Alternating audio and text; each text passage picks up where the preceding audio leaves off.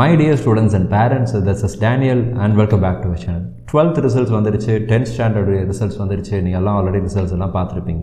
At the same time, Tamil Nadu engineering admission TNEA 2022 உடைய ரெஜிஸ்ட்ரேஷனும் start ஆயிடுச்சு.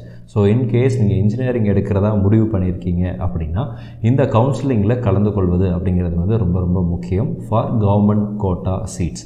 அதாவது அரசு கல்லூரிகள், தனியார் கல்லூரிகள், அரசு உதவி பெறக்கூடிய அதாவது கவர்மெண்ட் எய்டட் இன்ஸ்டியூட்ஸ் இந்த மாதிரியான காலேஜஸில் நீங்கள் பார்ட்டிசிபேட் பண்ணணும், இல்லை அந்த காலேஜில் உள்ள கவர்மெண்ட் கோட்டா சீட்ஸை எடுக்கணும் அப்படின்னா இந்த கவுன்சிலிங்கில் பார்ட்டிசிபேட் பண்ணுறது அப்படிங்கிறது வந்து it is an must thing. So அதனால் இதில் நீங்கள் பார்ட்டிசிபேட் பண்ணுறதுக்கு ரிஜிஸ்ட்ரேஷன் டைம் இன்னிலேருந்து, அதாவது ஜூன் 20th 2022 நமக்கு வந்து ஜூலை 19th வரைக்கும் டைம் கொடுத்துருக்குறாங்க. ஸோ கிட்டத்தட்ட 1 month டைம் நமக்கு வந்து இருக்குது. ஸோ அதனால் இன்றைக்கே நீங்கள் பண்ணணும் அப்படின்னு சொல்லி அவசரப்படாதீங்க. TNEAonline.org அப்படிங்கிறது தான் அஃபீஷியல் வெப்சைட். இந்த ஒரே ஒரு வெப்சைட் மட்டும்தான் நீங்கள் என்டையராக சாய்ஸ் ஃபில்லிங் பண்ணுறது, கவுன்சிலிங் ரிஜிஸ்ட்ரேஷன் பண்ணுறது, பேமெண்ட்டு எல்லாத்துக்கும் இந்த ஒரு வெப்சைட் மட்டும்தான். வேறு அஃபீஷியல் வெப்சைட், இந்த அஃபீஷியல் வெப்சைட் தவிர்த்து வேறு எந்த வெப்சைட்டையும் நீங்கள் ஃபாலோ பண்ணணும் அப்படிங்கிற அவசியம் இல்லை. ஸோ TNEAonline.org அப்படிங்கிற வெப்சைட்டில் நீங்கள் ரிஜிஸ்ட்ரேஷன் பண்ணிக்கலாம். ஸோ ரிஜிஸ்ட்ரேஷன் ஸ்டார்ட் ஆகிடுச்சு. ஸோ இன்றைக்கே பண்ணாதீங்க அப்படின்னு சொல்லி நம்ம சொல்லியிருந்தோம். Will publish a demo video soon. So demo video பார்த்துட்டு அதுக்கப்புறம் நீங்கள் பண்ணுங்கள். ஆல்ரெடி TNEAonline.org அப்படிங்கிற அஃபீஷியல் வெப்சைட்டில் ஒரு டெமோ வீடியோ கொடுத்துருக்குறாங்க. நீங்கள் அந்த வீடியோவை ரெஃபரன்ஸ்க்கு யூஸ் பண்ணிக்கலாம். நம்மளுடைய சேனல் சார்பாக நம்மளுடைய ஸ்டூடெண்ட்ஸ் யாருக்காவது நம்ம வந்து ரிஜிஸ்டர் பண்ணியிருப்போம், அதனுடைய வீடியோஸையும் நாங்கள் வந்து அப்லோட் பண்ணுறோம். எல்லாத்தையுமே பாருங்கள். Take 1 week of time, minimum ஒரு 2-3 days எடுத்துக்கோங்க. 1 week டைம்ங்கிறது சாலிடான ஒரு டைம். ஸோ இதில் ஏதாவது சின்ன சின்ன ஃப்ளாஸ், சின்ன சின்ன எரர்ஸ், சர்வரில் ஏதாவது எரர்ஸ், அப்லோட் பண்ண முடியாமல், இல்லை ஏதோ ஒரு டேட்டா ப்ராசஸிங்கில் ஏதோ ஒரு சின்ன சின்ன எரர்ஸ் இருந்துச்சு அப்படின்னா அதெல்லாம் ரெக்டிஃபை பண்ணுறதுக்கு இந்த 1 week ஆஃப் டைமில் அவங்க எல்லாத்தையும் ரெக்டிஃபை பண்ணிவிடுவாங்க. ஆஃப்டர் தட் நீங்கள் ரிஜிஸ்ட்ரேஷன் பண்ணிங்கன்னா it will be a smooth ப்ராசஸாக இருக்கும். இன்கேஸ் உங்களுக்கு ரிஜிஸ்ட்ரேஷனில் ஏதாவது உதவிகள் தேவைப்பட்டுச்சு அப்படின்னா நீங்கள் தாராளமாக எங்களை ரீச் பண்ணலாம். ஸோ பிஃபோர் ரிஜிஸ்டரிங் என்னென்ன டாக்குமெண்ட்ஸ் நமக்கு வேணும் அப்படிங்கிறத குறித்து நம்மளுடைய TNEA.online.org அப்படிங்கிற அந்த அஃபீஷியல் வெப்சைட்டில் டாக்குமெண்ட்ஸ் ரிக்வயர்ட் அப்படின்னு சொல்லி ஒரு கொடுத்துருக்குறாங்க, ஒரு PDF ஒன்று கொடுத்துருக்குறாங்க, ரிக்வயர்ட் டாக்குமெண்ட்ஸ் அப்படின்னு சொல்லி அதனுடைய மெனுவில் ஒன்று இருக்குது. ஸோ அதை நான் உங்களுக்கு ஃபஸ்ட்டு வாசிச்சிடுறேன். இந்த வீடியோவில் என்ன பார்க்க போகிறோம் அப்படின்னா what are the documents that R required for registration, ரிஜிஸ்ட்ரேஷனுக்கு தேவையான டாக்குமெண்ட்ஸ் என்ன அப்படிங்கிறத பற்றி பார்த்துடலாம். அட் த சேம் டைம் நம்ம எப்படி ரிஜிஸ்டர் பண்ணுறதுக்கு நம்மளை தயார் பண்ணணும் அப்படிங்கிறது குறித்த ஒரு முக்கியமான அப்டேட்டையும் இந்த வீடியோவில் பார்க்கலாம். ஸோ ஃபர்ஸ்ட் உங்களுக்கு என்னென்ன வேணும் அப்படின்னா உங்களுடைய பேர், உங்களுடைய இமெயில் ஐடி ஆல்ரெடி ஸ்டூடெண்ட்ஸுக்கு இருக்கும். ஒருவேளை இல்லை அப்படின்னா க்ரியேட் பண்ணிக்கோங்க. உங்களுடைய பேரில் அதை க்ரியேட் பண்ணிக்கோங்க. பொதுவாக இமெயில் ஐடிங்கிறது உங்களுடைய பேர், உங்களுடைய இனிஷியல் இதெல்லாம் சேர்ந்து இருக்கணும். நான் வந்து டெரர் லைஃபு இல்லைனா வேறு ஏதாவது ஒரு லைஃபு அந்த மாதிரி ஏதோ ஒன்று, இப்போ இருக்கிற நான் தளபதி ஃபேனு இந்த மாதிரி ஏதோ ஒன்றெல்லாம் வச்சுட்டு இருக்காதீங்க.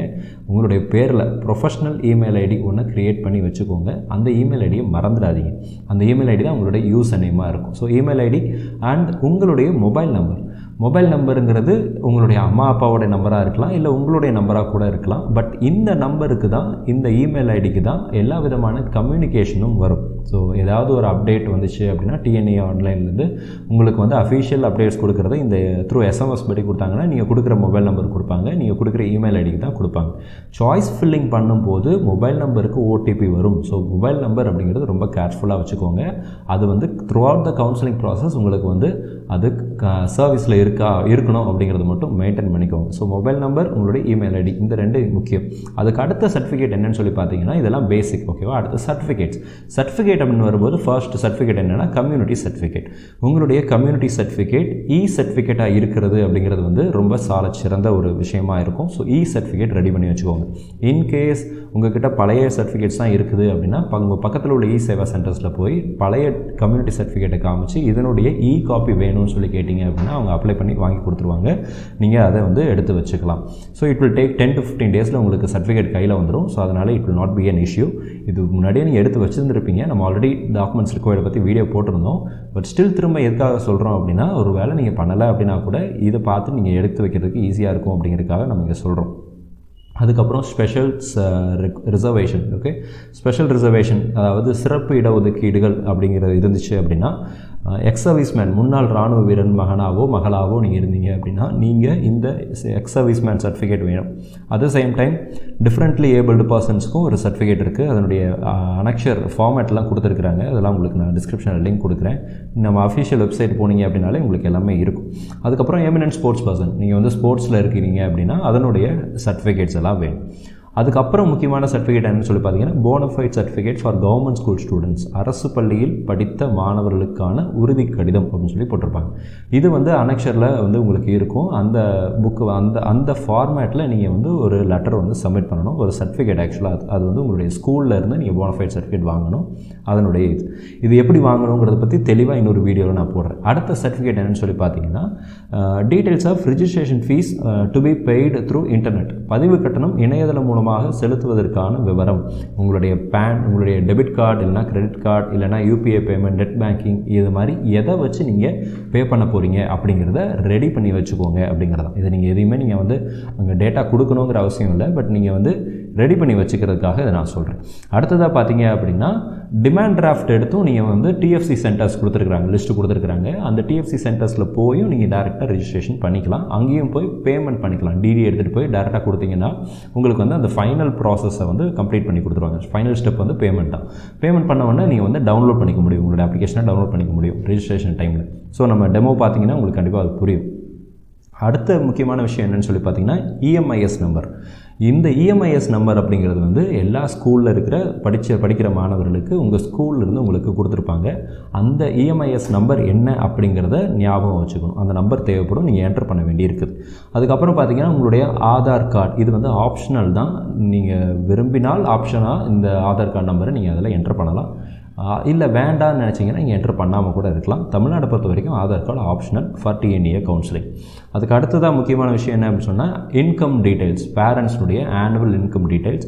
ஸோ பெற்றோரின் ஆண்டு வருமான விவரம் அப்படின்னு வரும்போது இன்கம் சர்டிஃபிகேட் அப்படின்னு சொல்லி நம்ம சொல்கிறோம். ஓகேவா? அடுத்ததாக நீங்கள் 6th ஸ்டாண்டர்ட்லேருந்து 12th வரைக்கும் படித்த டீட்டெயில்ஸ், ஸ்கூல் டீட்டெயில்ஸ், எந்த ஸ்கூலில் படித்தீங்க, அதில் எந்த மாவட்டத்தில் இருந்துச்சு, எந்த தாலுக்காவில் இருந்துச்சு, இதெல்லாம் அங்கே நீங்கள் என்ட்ரு பண்ண வேண்டியிருக்கும். அதெல்லாம் உங்களுக்கு தேவை.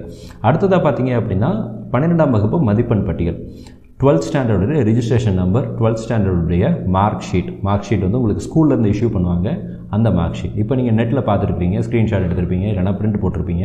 இது வந்து ரெஃபரன்ஸுக்கு வச்சுக்கலாம். இதை கொண்டு போய் நீங்கள் உங்கள் பிரின்சிபல், உங்கள் ஸ்கூலுடைய ஹெட் மாஸ்டரில் பிரின்சிபல்கிட்ட கொண்டு போய்ங்கன்னா போனஃபைடுன்னு சொல்லிட்டு சர்டிஃபிகேட் வச்சு சைன் பண்ணி சீல்லாம் வச்சு கொடுப்பாங்க. அதையும் நீங்கள் வச்சுக்கலாம். But original mark sheet will be given to you from your ஸ்கூல்ஸில் தான் உங்களுக்கு கொடுத்துருப்பாங்க. அந்த சர்டிஃபிகேட் தான் நீங்கள் இங்கே சப்மிட் பண்ணுற மாதிரி இருக்கும். அடுத்ததாக பார்த்தீங்க அப்படின்னா ஸ்காலர்ஷிப் ரிக்வஸ்டட், ஸ்காலர்ஷிப் ஏதாவது தேவைப்பட்டுச்சு அப்படின்னா இன்கேஸ் நீங்கள் ஃபர்ஸ்ட் கிராஜுவேட்டாக இருந்தீங்க அப்படின்னா ஃபர்ஸ்ட் கிராஜுவேஷன் சர்டிஃபிகேட். இன்கேஸ் நீங்கள் வந்து இப்போ SC, SCA, ST இந்த மாதிரியான இது இல்லைனா SC, SC கன்வெர்டட் கிறிஸ்டியன்ஸாக நீங்கள் இருந்தீங்க அப்படின்னாலும் நீங்கள் இந்த உயர்கல்வி உதவித்தொகை போஸ்ட் மெட்ரிக் ஸ்காலர்ஷிப்னு சொல்லுவாங்க, அந்த ஸ்காலர்ஷிப் நீங்கள் வாங்கிக்கலாம். இந்த மாதிரியான இது இருந்துச்சு அப்படின்னா உங்களுடைய community certificate, first graduation certificate, income certificate இதெல்லாம் நீங்கள் வந்து ப்ரூஃபாக அட்டாச் பண்ண வேண்டியிருக்கும். அது வேணுமா வேண்டாமாங்கிறத நீங்கள் டிசைட் பண்ணிவிட்டு இஃப் எஸ் வேணும் அப்படின்னா எஸ்ன்னு நீங்கள் கொடுக்குற மாதிரி இருக்கும்.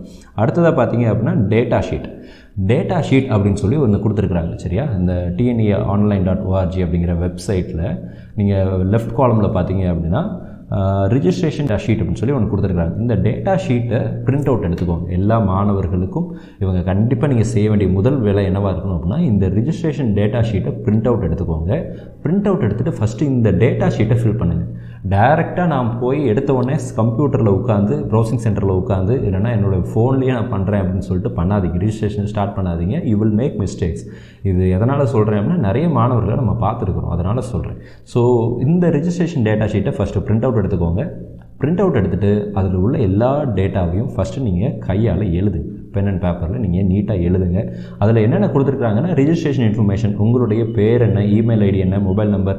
இந்த டேட்டா ஷீட்டை நீங்கள் ஃபில் பண்ணிட்டீங்க அப்படின்னா இதே டேட்டாவை தான் நீங்கள் வந்து வெப்சைட்டில் என்டர் பண்ணுற மாதிரி இருக்கும். ஸோ இதை நீங்கள் ரெஃபரன்ஸுக்கு நீங்கள் வச்சு இதில் மிஸ்டேக்ஸ் இருக்கா அப்படிங்கிறத ஒரு தடவைக்கு 2 தடவை செக் பண்ணிவிட்டு அதுக்கப்புறம் இந்த டேட்டாவை எடுத்துகிட்டு போய் வெப்சைட்டில் என்டர் பண்ணுங்கள், ஃபீட் பண்ணுங்கள்.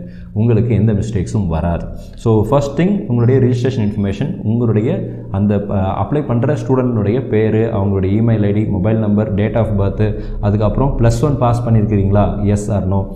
பாஸ் பண்ணிட்டு தான் 12th வந்திருப்போம். இப்போ எஸ் ஓகேவா, அதெல்லாம் கொடுக்குறோம். அதுக்கப்புறம் பர்சனல் இன்ஃபர்மேஷன் இருக்குது. இந்த பர்சனல் இன்ஃபர்மேஷனில் என்ன அப்படின்னா உங்களுடைய பேரண்ட்ஸ்னுடைய டீட்டெயில்ஸு, உங்களுடைய அட்ரஸ் இதெல்லாம் வருது. பேரண்ட்ஸ் நேம் என்ன, அட்ரஸ் என்ன, ஸ்டேட்டு, டிஸ்ட்ரிக்ட்டு, தாலுக், பின்கோடு, உங்களுடைய ஜெண்டர், நேஷ்னாலிட்டி, நீங்கள் Indian, Sri Lankan refugee R other எல்லாமே நீங்கள் வந்து கொடுத்துக்கலாம்.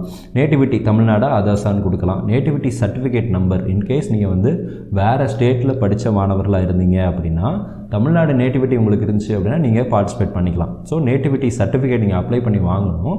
அந்த சர்டிஃபிகேட் நம்பரை இங்கே என்டர் பண்ணணும். இன்கேஸ் நீங்கள் வந்து தமிழ்நாட்டில் படிக்காமல் வேறு ஸ்டேட்டில் படிச்சிருந்தீங்க அப்படின்னா nativity certificate is needed. So அந்த நம்பரை நீங்கள் என்டர் பண்ண வேண்டியிருக்கும். தமிழ்நாட்டிலேயே 8th to 12th வரைக்கும் படிக்கிறீங்க அப்படின்னா உங்களுக்கு இந்த நேட்டிவிட்டி சர்டிஃபிகேட் தேவையில்லை. ஓகேவா. அடுத்ததாக பார்த்தீங்க அப்படின்னா உங்களுடைய சிவிக் ஸ்டேட்டஸ், சொந்த ஊர், குடிநிலை, நேட்டிவ் டிஸ்ட்ரிக்ட் என்ன, அதனுடைய குடியுரிமை என்ன, குடியுரிமைனா அது என்ன பஞ்சாயத்தா, டவுன் பஞ்சாயத்தா, கார்ப்பரேஷனா, அந்த மாதிரி இருக்கும். அதை நீங்கள் என்டர் பண்ணணும். அப்புறம் உங்களுடைய மதர் டங், ரிலீஜியன், கம்யூனிட்டி என்னங்கிறத போடணும். ST, SC, SCA, MBC, DNC, PC, BCM, அதர்ஸ்னால் open category. சரியா. ஸோ இதெல்லாம் அங்கே இருக்குது. அதுக்கப்புறம் உங்களுடைய காஸ்ட் நேமும் கேட்டிருக்கிறாங்க. அது கம்யூனிட்டி சர்டிஃபிகேட்டில் என்ன போட்டிருக்காங்களோ அதை தான் நீங்கள் என்டர் பண்ணணும். கம்யூனிட்டி சர்டிஃபிகேட் நம்பர், அந்த நம்பரையும் நீங்கள் இங்கே என்டர் பண்ணணும். எதனாலனா சர்டிஃபிகேட் வெரிஃபிகேஷன் தான் இந்த வருஷம் நடக்கும்னு நினைக்கிறேன். ஒரு வெரிஃபிகேஷன், ஃபிசிக்கல் வெரிஃபிகேஷன் இருக்குமாங்கிறத பற்றி தெளிவான ஒரு அப்டேட்ஸ் இப்போ வரைக்கும் வரலை, கூடிய சீக்கிரத்தில் வந்துடும். ஸோ அதனால் சர்டிஃபிகேட் நம்பரை நீங்கள் என்டர் பண்ண வேண்டியிருக்கும். அதுக்கப்புறம் ஆதார் கார்டு நம்பர் ஆப்ஷனல் சொல்லிட்டாங்க. தேர்ட் திங் பார்த்தீங்கன்னா ஸ்பெஷல் ரிசர்வேஷன், உங்களுடைய eminent sports person, X serviceman, differently abled, அப்புறம் 7.5 ரிசர்வேஷன், இது மாதிரி ஏதாவது இருந்துச்சு அப்படின்னா அதனுடைய இதை ஆம் இல்லை அப்படிங்கிறத, எஸ் ஆர் நோ அப்படிங்கிறத நீங்கள் கொடுக்க வேண்டியிருக்கும். டிக் பண்ணுற மாதிரி இருக்கும். நீங்கள் அந்த பிரிண்ட் அவுட் எடுத்து அதை செக் பண்ணுங்கள். There will be available datas.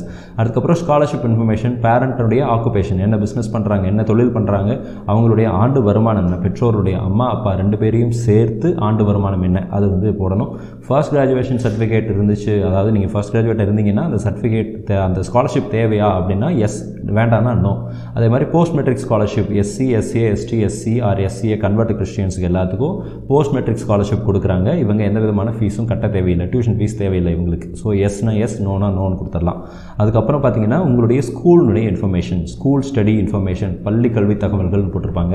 அதில் என்னென்ன இருக்குன்னு சொல்லி பார்த்தீங்க அப்படின்னா weather candidate has studied 8th to 12th இன் தமிழ்நாடு, விண்ணப்பதாரர் 8ஆம் வகுப்பு முதல் 12ஆம் வகுப்பு வரை தமிழ்நாட்டில் படித்தவரா, ஆம்னா ஆம், இல்லைனா இல்லை அப்படின்னு சொல்லி கொடுத்துடலாம்.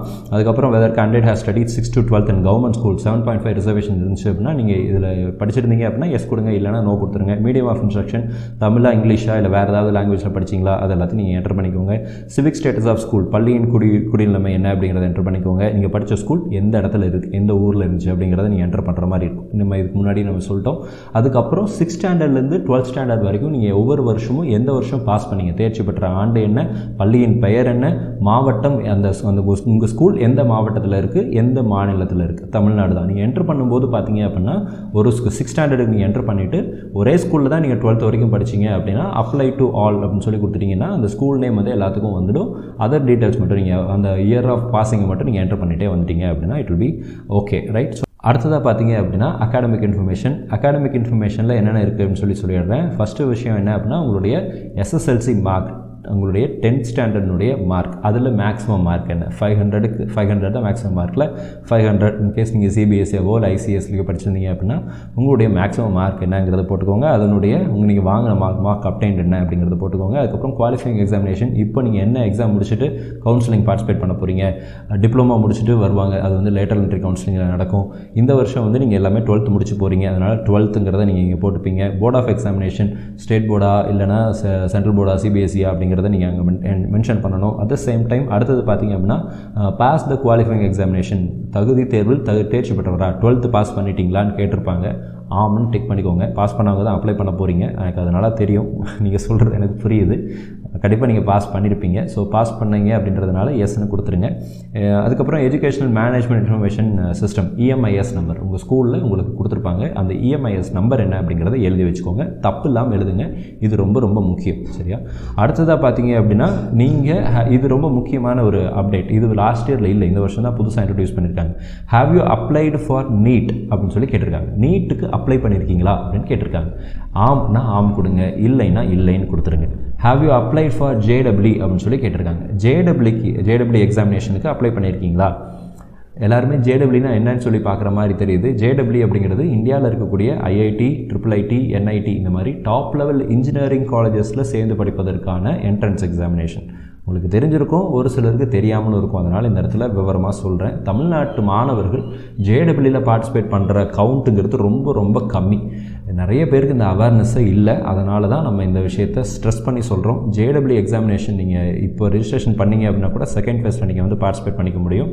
செகண்ட் ஃபேஸ் எக்ஸாமினேஷனில் நீங்கள் வந்து பார்ட்டிசிபேட் பண்ணி நல்ல மார்க் வாங்கினீங்க, நல்ல பர்சன்டேஜ் வாங்கினீங்க அப்படின்னா டாப் லெவல் இன்ஸ்டியூஷன், இந்தியன் லெவலில், இந்திய அளவில் டாப் லெவலில் இருக்கக்கூடிய எஜுகேஷனல் இன்ஸ்டியூஷன்ஸில் நீங்கள் வந்து சேர்ந்து படிக்க முடியும். ஸோ அந்த மாதிரியான எக்ஸாம் தான் ஜேடபிள்யூ. அதில் அப்ளை பண்ணியிருக்கீங்களா? எஸ்னா S, Nona no. Year of passing, தேர்ச்சி பெற்ற ஆண்டு, உங்களுடைய குரூப் கோட் என்ன, நீங்கள் எந்த குரூப், மேக்ஸ், ஃபிசிக்ஸ், பயாலஜியா, இல்லைனா மேக்ஸ், ஃபிசிக்ஸ், கம்ப்யூட்டர் சயின்ஸா, இல்லை வொகேஷ்னல் குரூப்பாக, ஒவ்வொரு குரூப்புக்கும் ஒரு குரூப் கோட் இருக்கும். அதெல்லாமே டீட்டெயிலாக நம்மளுடைய பிடிஎஃப்பில் இருக்குது. அதை நீங்கள் பார்த்துட்டு நீங்கள் அந்த குரூப் கோட் போட்டுக்கோங்க. Year of passing, last year pass பண்ணவங்களும் இந்த வருஷம் அப்ளை பண்ணுவாங்க. அதுக்கு முந்தின வருஷம் பாஸ் பண்ணவங்க கூட இந்த வருஷம் அப்ளை பண்ண முடியும். எதனாலனா நீட்டுக்காக ப்ரிப்பேர் பண்ணிகிட்டு இருப்பாங்க, இல்லை ஜேடபிள்யூக்கு ப்ரிப்பேர் பண்ணிட்டு இருப்பாங்க. ஸோ அந்த மாதிரி மாணவர்களாக இருந்தீங்கன்னா நீங்கள் எந்த வருஷம் பாஸ் பண்ணீங்க, இந்த வருஷம் இப்போ தான் கரண்ட்டில் நீங்கள் முடிச்சுட்டு வந்திருக்கீங்கன்னா 2022 போட்டுக்கோங்க. லாஸ்ட் இயர் அதுக்கு முன்னாடி வருஷம் அப்படின்னா அது ரெஸ்பெக்டிவ் இயர்ஸை நீங்கள் வந்து எழுதி வச்சுக்கோங்க. அது வந்து உங்களுக்கு ஈஸியாக இருக்கும். அதுக்கப்புறம் ஹையர் செகண்டரி அகாடமிக்கினுடைய மார்க்ஸ் உங்களையும் என்டர் பண்ண சொல்லுவாங்க. இந்த மார்க்குகளில் என்னென்ன வருது அப்படின்னா உங்களுடைய ரிஜிஸ்ட்ரேஷன் நம்பர் நீங்கள் எழுதிக்கணும். அதுக்கப்புறம் மந்த்து, இயர் ஆஃப் பாசிங், தேர்ச்சி பெற்ற மாதம், ஆண்டு அப்படின்னு சொல்லி போட்டிருக்காங்க. எந்த மாதத்தில் எக்ஸாம் நடந்துச்சு, இயர் ஆஃப் பாசிங் எல்லாமே காமன் தான். ஓகேவா? அப்புறம் மேக்ஸிமம் மார்க்ஸ், இந்த சப்ஜெக்டினுடைய மேக்ஸிமம் மார்க் என்ன, அவுட் ஆஃப் 100 அப்படிங்கிறத 100ன்னு போட்டுக்கோங்க. நீங்கள் வாங்கின மார்க் என்ன, பெற்ற மதிப்பெண்கள் என்ன அப்படிங்கிறத போட்டுடலாம். ஸோ ஃபிசிக்ஸ், கெமிஸ்ட்ரி, மேக்ஸு இந்த 3 இருக்குது. டோட்டல் PCM, P+C+M இந்த 3னுடைய டோட்டல். 4th ஆப்ஷனல் சப்ஜெக்ட், 4வது விருப்ப பாடம் அப்படின்னு சொல்லி கேட்டிருக்காங்க இல்லையா? இந்த 4வது விருப்ப பாடம் அப்படிங்கிறது வந்து நீங்கள் உங்களுடைய அதர் சப்ஜெக்ட்ஸை நீங்கள் கொடுத்துக்கலாம். இன்கேஸ் நீங்கள் வந்து பயாலஜி படிச்சிருக்கீங்க, கம்ப்யூட்டர் சயின்ஸ் படிச்சிருக்கீங்க அப்படின்னா அந்த சப்ஜெக்ட்ஸை இங்கே ஆட் பண்ணிக்கலாம். நீங்கள் எதனாலும் கொடுக்கலாம். ஓகேவா? ஆப்ஷனல் சப்ஜெக்ட் தான்.